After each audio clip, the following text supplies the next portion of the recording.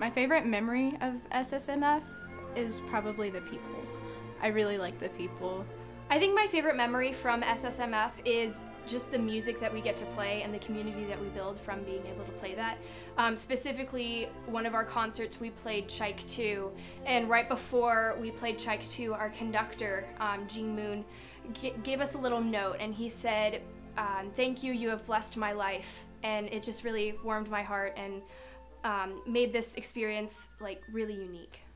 I really appreciate the moments in the lunch or breakfast or dinner, sitting with a lot of friends from a lot of places. It's really fun to talk about the music, about life, about everything. It's very fun.